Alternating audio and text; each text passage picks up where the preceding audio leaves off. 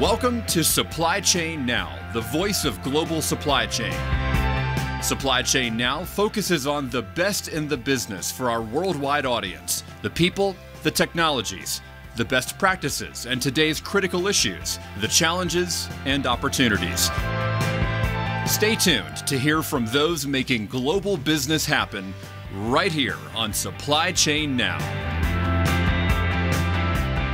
Hey, good morning, everybody. Scott Luton with you here on Supply Chain Now. Welcome to today's show. We have an outstanding episode teed up once again as I'm going to be speaking with a senior supply chain leader doing big things in the warehousing, transportation, and trade compliance space. She's also what I would call a friend of the show, certainly a professional friend of mine, and I'm really tickled to be able to sit down and interview her for the first time here on Supply Chain Now. So with no further ado, I want to welcome in Marie Hurst, Vice President, Operations and Logistics with Bunzl Retail Services, which is a division of Bunzl Distribution North America. Marie, how you doing? I'm great. Thanks for having me today, Scott. You bet. We were talking, we shared a phone call as we got connected by a mutual friend that we both think highly of. A few years ago, Marty Parker is doing some big things at UGA and their supply chain program.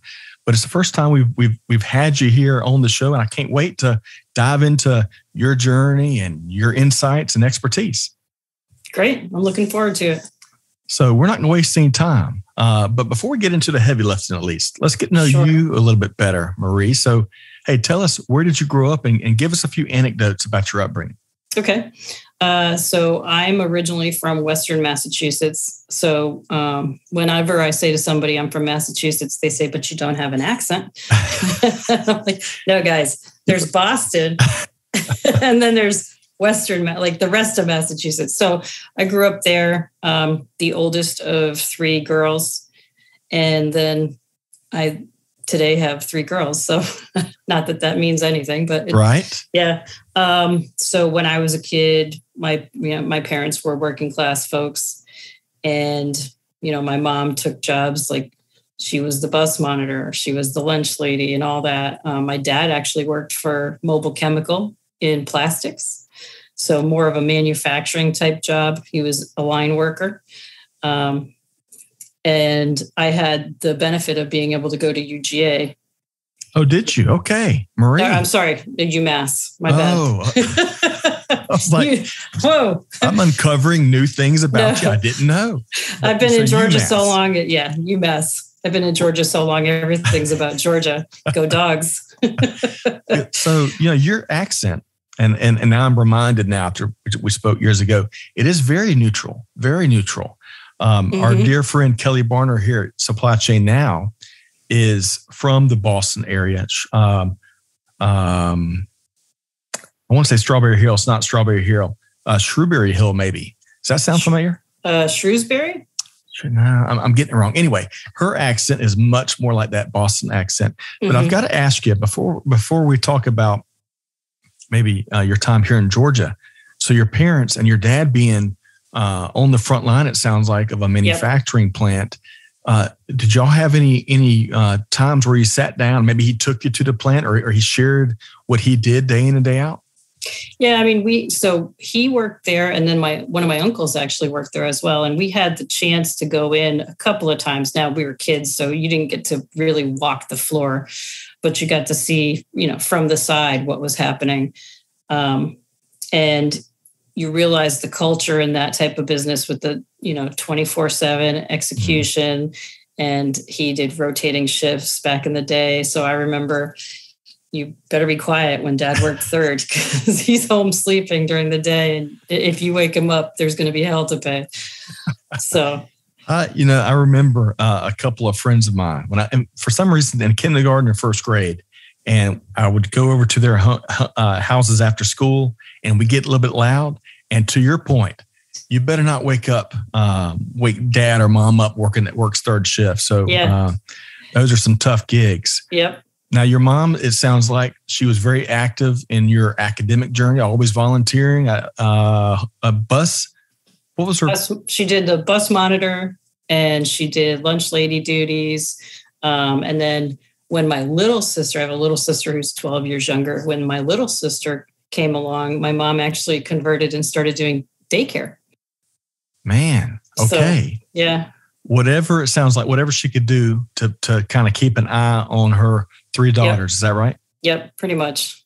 Now, so many questions, so little time. But let's talk about, so what brought you to Georgia? I want to talk about your time in retail supply chain in a minute, but you've been in Georgia, as you mentioned a little while ago, for quite some time.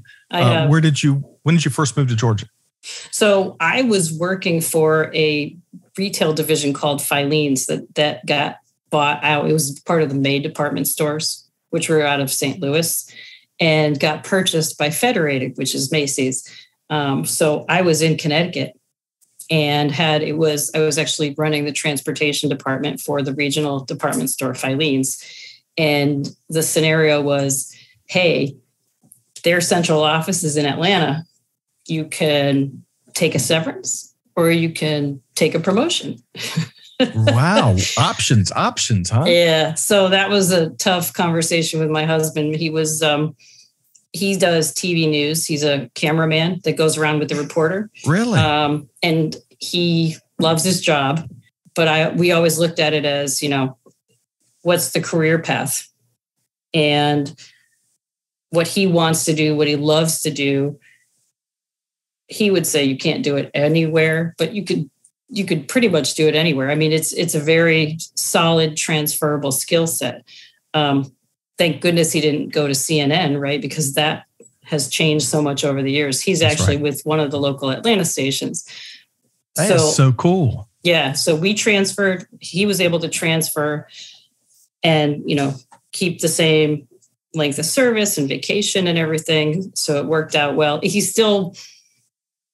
He gave me a hard time for a couple of years about moving to Atlanta and the difference between living at the time we were in northern Connecticut and then dealing with the population here in Atlanta, right? So, well, that and probably the weather differences are probably pretty big too. At least he doesn't have to worry about snow here as he's capturing that perfect shot, right? Yeah. It's funny. It's like you've been at the dinner table because I'll say, oh, I love Atlanta. Atlanta weather is great. There's no snow. And he'll say, yeah, you don't have to stand outside when it's 95 degrees. And trade-offs, I guess, trade-offs.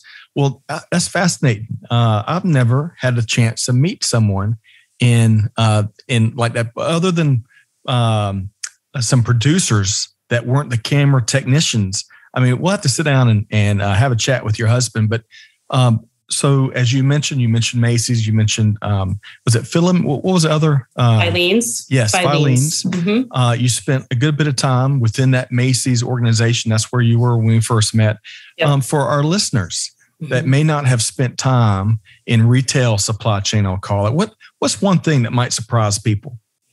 So I was thinking about that, and there's a couple of things that come to mind for me. So first thing I would say is there are a lot of competing priorities.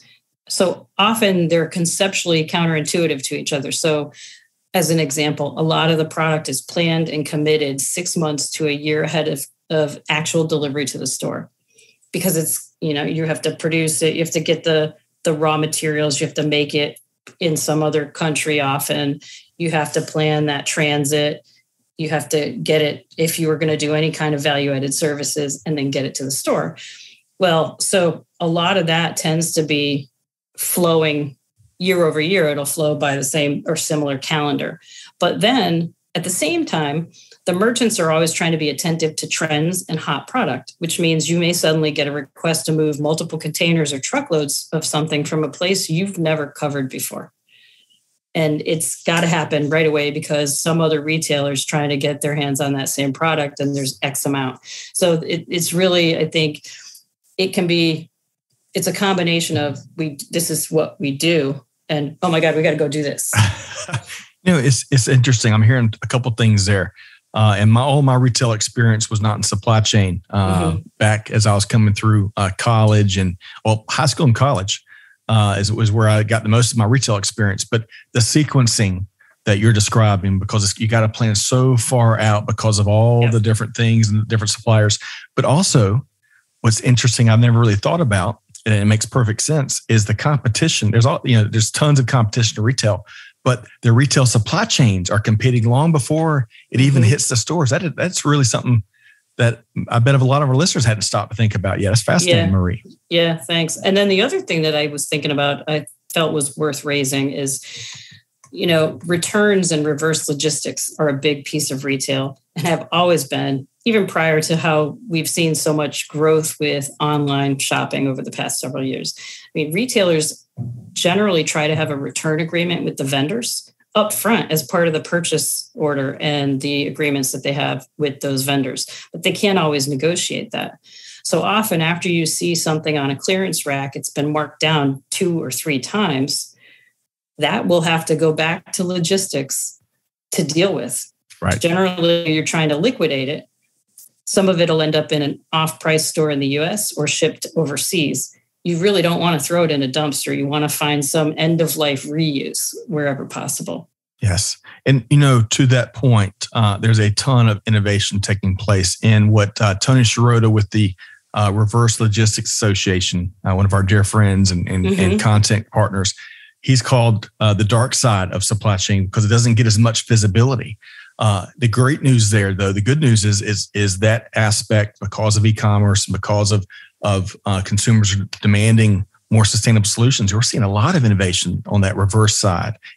Will you see that as well? Yeah, absolutely. Especially things that are, it's a customer return and it's resaleable, right? Because you can build some of that into your mega center logic where you can put it in a location that's close to where you're going to ship again and not put it back with its brothers in the original location. Right. Because it's going to turn, and why put it away if I'm going to be able to ship it again? Well, and the whole re-economy. Gosh, I've seen all kinds of projections in terms of market size. And that's a great thing. I've shared this with our listeners before. Last holiday season, I got my kids a remanufactured Nintendo Wii. And of course, they don't make those anymore. It was probably, 12 years old, and they loved it. Yeah. And that's a really cool dynamic taking place. I bet you could talk retail supply chain till the proverbial cows came home, and there's so much there. But I want to get into, Marie, is it okay to move to what you're up to now? Sure, absolutely. So I have been, way back when I first came to Atlanta, I did a little bit of business with Bunzl, and I think it was out on the west side of Metro Atlanta. And I've been in a couple of the facilities there. But tell Lithia us, Springs? I think so. Yeah. I think so, Maria. And that was 3 kids ago, and my 3 kids have killed my memory. But I'm pretty sure Lithia Springs. But level setting with our listeners, tell us about Bunzl Retail Services and what the organization does. Yeah, sure. So Bunzl and then I'm going to say globally because we do have presence in other countries as well. The Lithia Springs building is part of another division. Bunzl does a lot of distribution for a lot of different markets. So there are divisions that manage grocery supplies. There are divisions that manage case goods only for some of the retailers. We do our own fleet in a lot of those divisions. So we're doing our own deliveries from our local warehouse, and we're doing a run like every Thursday. They do the run down to Savannah or whatever as example, and they build out their routes like that. Bunzl Retail Services is a little bit different in that we're doing a lot more of the smaller or niche or value-added services type services for our retail partners. So most of what we're doing is distribution. So about 90% of what we're doing is just the actual distribution of, you want a case of bags, you want a vest for your employee, you want a pack of pens and a couple of batteries. We also have a subdivision within retail services that designs packaging and visual displays. And then we have material consolidation. So that would be, an example would be if you have a news store and you don't want to just spam that location with all the supplies from the different display companies and cleaning supplies and so forth, we can actually do a service where we will consolidate it all, build out pallets, and then release it to you in time for your setup for your opening. Okay. A lot. You make it sound so easy, and we all know it is not easy, is it, Marie? No, not at all. Well, so let's focus in on more of your role. So, VP Operations and Logistics. Yep. Tell us, where do you spend? What do what makes up your day to day? I'll call, even though I'm sure each day is different. And what is your favorite aspect to your role? Mm-hmm.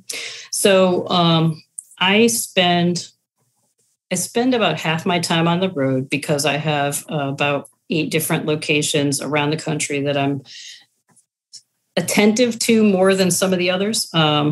The bigger ones or the ones undergoing change would be probably the most important for my time on the road. But then we've also got some locations overseas that we service through 3PLs. And I have a local transportation group in Chicago that manages that in partnership with a corporate group in St. Louis. And then I have a couple of engineers that are working with me because we're trying to do a lot of work on continuous improvement and growing our facilities to be more efficient. I think everybody has noticed that there's a lot of challenges with labor, and the cost of labor continues to go up. So we're trying to be really thoughtful and methodical about the way we lay out the buildings, where we can put in sorters. We're looking at pick carts. I think you're doing something with 6 Rivers. We're actually talking to 6 Rivers to see, whether we can do a pilot with them for some of our pick pack areas in a couple of our buildings. It's distribution is down and dirty, but how can you make it more effective and efficient? And I think what's interesting to me with non-retail is you're trying to do things, and your margins, you got to be really thoughtful about your margins because you don't have the markup that you have on retail to cover some of your sins. So you got to execute. Got to execute. That's right. No willy-nilly allowed. Right. So speaking of, I love your emphasis on the team member and the colleagues and the employees. That EX, that employee experience is, I think, one of the silver linings of what we've seen and all gone through in the last couple of years. And I think I saw on social, as I was doing my homework on you, Marie Hurst, I promise I wasn't lurking, to try to do a little homework, is, emphasis on safety and making sure we're taking care. I love that has come back to the forefront in recent years. So it sounds like that's a big part of the culture too. Yeah. That's one of the things that I really enjoy with this organization is there's a very robust safety culture.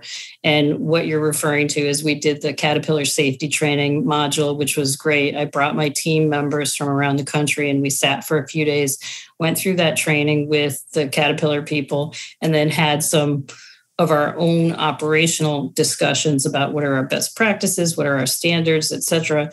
And, for me, it's not about having a safety moment, which is a catchphrase these days. It's what's your safety momentum. I love that. We got an 86 a safety moment and make it about the momentum and the bigger picture and what really stays front of mind, which I'm assuming, and I'll defer to you, but how can we prevent situations from even happening that then we got to react to, make sure folks are safe? So right. I love that emphasis on taking care of the team. What else do you love about your role? And then I want to talk a little more about your culture. Okay.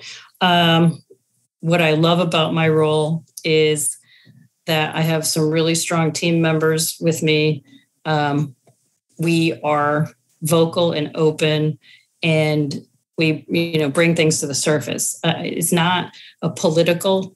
I try not to lead a political sphere, right?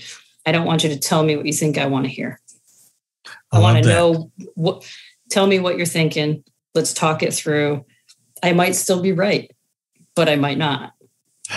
Right. And let's air it out. Let's get the best of everybody's ideas and try and, percolate the best solution.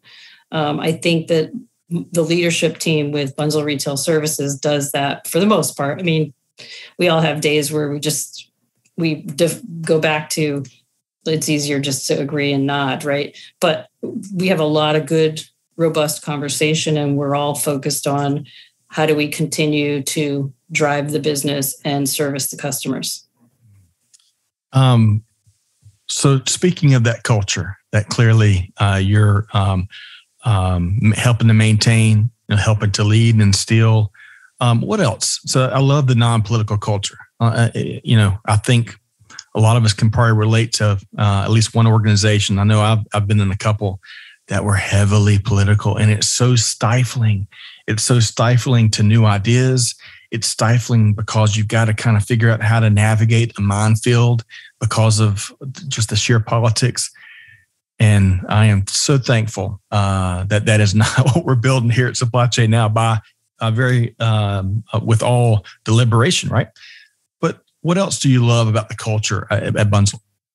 So something that I found interesting when I first started working there is, I came from Macy's, and it was so big, 130,000 employees, something, significant, and had been centralized across the board.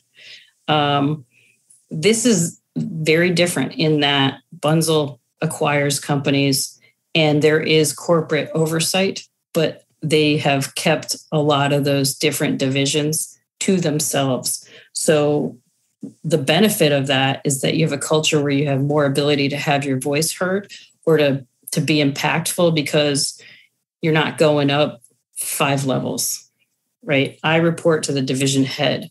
He reports to the North America CEO, who reports to the corporate CEO in London. So it's almost kind of like that the benefits of like local ownership.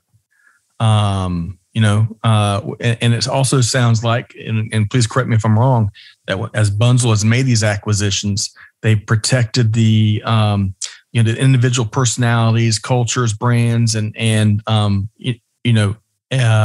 helped empower and really leverage that locally owned leadership ownership. Is that accurate?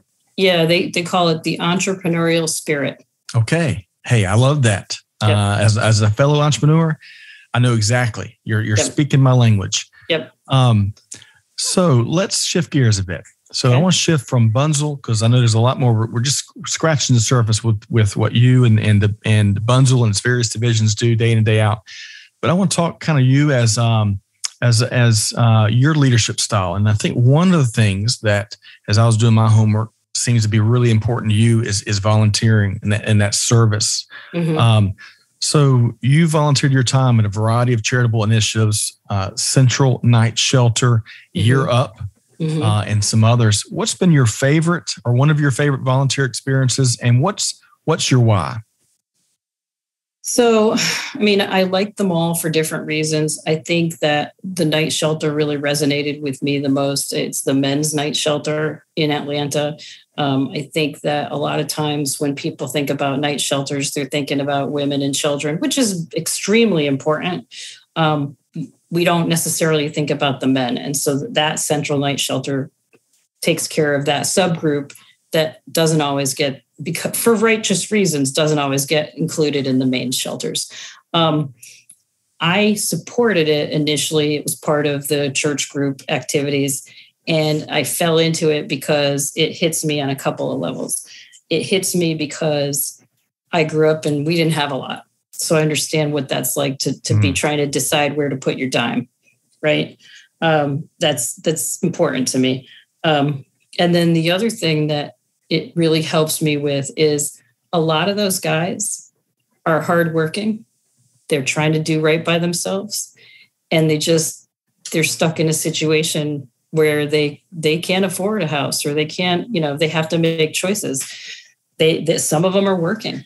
They just don't have a living wage. Some of them have other situations, and that's why they're there. That's why they're homeless. But I feel like it helps you personalize and not just broad brush, right? Because I think a lot of times in life, we just say that bucket is X. Mm-hmm. And to me, being on the front line with those types of situations helps you differentiate and be compassionate. And it helps you, reflect on yourself and how you are as a person. Yeah, I love that. If I think about the cultures and the leaders that I would want to work for, and I think back through some of my favorite folks I've ever worked with or for, that entrepreneurial spirit, spirit, which you referenced earlier, but that really authentic, compassionate leadership, that folks that can really, empathy is a true skill set, right? Right. So I love that. And it crystallizes your why. So growing up, y'all had to make some sacrifices, it sounds like, Marie. Yep. All right. So let's shift gears once again. So to our listeners that you want to be like Marie, you want to, be successful in supply chain, move up into the senior levels of leadership. What you're already hearing, I think Marie's already shared some important advice and tools and tips, but I want to be very intentional with the question here. So folks that do want to break into supply chain, maybe they're still matriculating through their programs at UGA or otherwise, or UMass maybe, yep. And they want to break in with both feet and move into the senior levels. What would be your advice, Marie? I would say look for any internship opportunities, look for summer jobs. I would say once you get your foot in the door somewhere, try to be the one that stands out because you take things that other people don't want to do. I would say that a lot of times in my career, I have been able to advance or take a new role or be noticed because there were 5 of us trying to go for this one role. And then we found out that this other role, 4 of them are like, And I said, I'll do it. And then it got to the point in my career where, because I had said I'll do it, and I didn't always want to do it, but I learned something every time I did it, where they started coming to me and saying, hey, we want you to come do this. And that, to me, becoming well-rounded is critical to rising up, because you have to know enough about enough to be able to supervise it all. So, I love that. I think folks that raise their hand, volunteer, blessed are the volunteers. I've heard it said, folks that are willing to take on the projects and initiatives that other folks don't want to touch with a 10-foot pole. Right. I love that advice. But let me ask you let me play devil's advocate for a second. Okay. At the same time, finding that voice, kind of going back to, hey, don't tell me what I want to hear. Mm-hmm. Tell me what you want to share. Yep. So when you're volunteering and raising your hand and taking on these things other folks don't want to do, what about those moments that you've had? I'm sure you've had where you've had to kind of draw a line in the sand. Yep. And kind of lay out, and be heard. Right. Any experiences come to mind there? Yeah, there's definitely been a couple of times where I jumped deep into something and was like, wow, this is ugly and painful. And you got the scars to prove it. You got the scars to prove it. And, I think that's interesting too, because one thing we don't tend to focus on is teaching people how to fail. Right? Yeah, absolutely. And I would take it a step further. Is it's okay, and even in I don't know if this makes sense, but like a real execution environment, like a manufacturing plant where, you're not on the product development side, you might be in operations where failure can mean a lot worse consequences and repercussions. But still, I completely agree with you. Failure, I'd love to get your take. I think the highest performing cultures that really are truly innovative in a real action-oriented manner are those that tolerate and maybe even encourage failure much more than others. Would you agree with that, Marie? Yeah, I think it's critical, because if I'm not allowed to fail, then I'm less likely to try. Now, the other piece I would say there, though, is when I fail, I need to learn from that failure. That's right. One more quick follow-up question related to your advice here.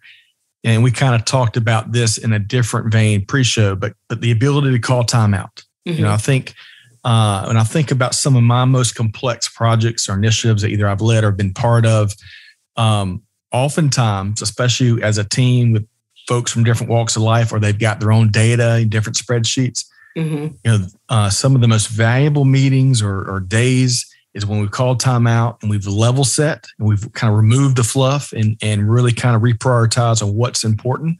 Right. Sometimes it can be painful and it can be awkward or uncomfortable to call that timeout and be that person.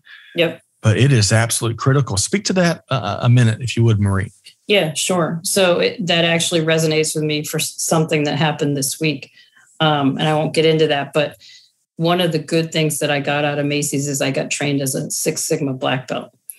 And I think key to the training of being a black belt is how do you document what a process is and where your defect points are and what are your priorities and how do you support that with data, not emotion, right? So a lot of times when I'm counter to somebody on how to solve something, a peer will say, I try to bring it back to, wait, hold on.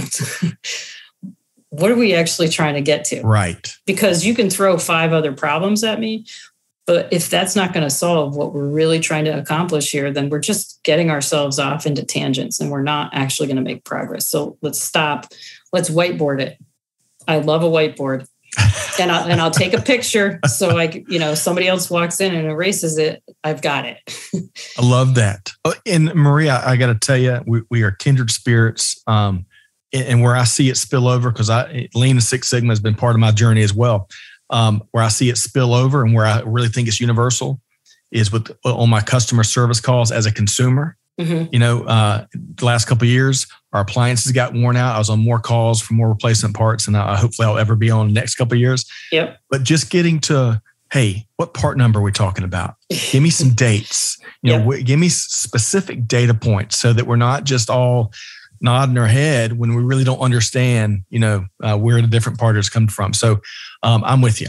And then it's who's actually going to take the steps, the initiative to get some of these things done. Put names next to who's doing what and dates. Right. Love it. I love it, Marie. Yeah. We may be cousins. We might have been separated at some point. Okay. So I want to switch gears as we kind of come down the home stretch here. Yep. Now that you've given our listeners some advice for folks that want to really achieve, let's broaden out. Let's look at the global supply chain ecosystem, kind of the current state of things. What's 1 or 2 things, items, trends, news, really whatever, that you're tracking more than others right now? Yeah. So from a pain point perspective, I think the challenges related to product shortages, item shortages, right? Because we're doing some project work and it's, you're waiting for a part to come in. We did narrow aisle racking in my building in Reno, and we're putting the magnets to stop the equipment at the end of the aisle for safety. And then you're waiting for the magnets because they're on back order. Right. So it's that type of stuff. I still have my microwave combo died on Thanksgiving. It was supposed to be in January. Then it was supposed to be in May. Now it's supposed to be in July. It's same thing as what you were talking about, like what's going on. So I think that to me is going to be an ongoing concern. Then from a creativeness and fun perspective, it's really about things like what can Six River Systems do for us so that we can get some efficiencies, looking at some of the different options for goods to person pick modules and how might that come into play in some of our facilities, and refining standard practices, like some of the back to basics. I think that there's a lot, we went to Modex and you're just awestruck. You don't know where to look because there's something cool to do everything, right? With the automated floor washer it's like a Roomba for a warehouse, right? Like there's something everywhere. So it's really figuring out which of those things are going to give us the best bang and then explaining why we need the money to go do it. I love it. It's like the greatest show on earth for supply chain in Modex, right? Yep. So let's, going back to your first point you made, just to kind of illustrate, we're all familiar with the product delays and the longer lead times. Mm-hmm. Even, I was reading the other day, Tootsie Roll. Yeah. Tootsie Rolls, I don't think there's been an interruption in the manufacture of Tootsie Rolls in history. Right. But if they didn't shut the production line, they were really close to having to do that. And that to me, that was a signal of just, we all read about it in headlines every day, but man, it is just everywhere. Yep. All right. So let's talk about eureka moments. So that Tootsie Roll moment was a bit of a eureka moment for me, right? Yeah. Even the things maybe that we take the things we take the most granted for, the candy aisle, the convenience store, what have you. But what's been for you? What's been one of your stronger eureka moments here lately? I think one of the things that comes to mind for me is, so we have seen a lot of challenges with warehouse space. And I don't think there's a short-term solution. And you can go out in any of these markets, you can see that there's a lot of, they're building warehouses to try and accommodate the needs, because we've done so much to try to pull product into the US earlier and et cetera. And you've got all these retailers who had things that came late that they now have to store until the next peak season. But something that is interesting for me to watch, that resonates with me personally, is the push to move from plastic to paper, which is appropriate from a sustainability perspective. Right. Takes up a lot more space. So when we have the plastic sacks, like the grocery sacks, right, you can have 1,000 of those in one box. If you do paper bags, you're looking at 8 times the space for the same number of bags. Competing priorities. I think you mentioned that on the front end. Yeah. That's just a great example. I do love, I collect. It's so funny. Last week I had 2 in-person events for the first time in a very long time.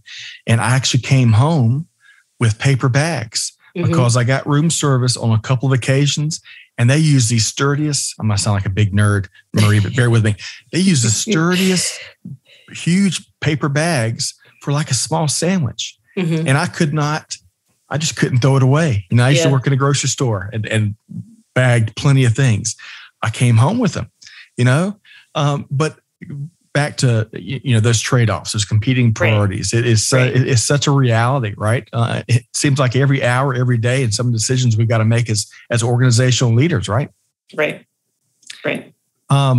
So what, I want to make sure folks know how they can connect with you. Marie, I've really enjoyed following you and interacting with you on social. So folks, make sure you're connected with Marie and you follow her on LinkedIn. Enjoy that content there. But how can folks, Marie, learn more about you and Bunzl?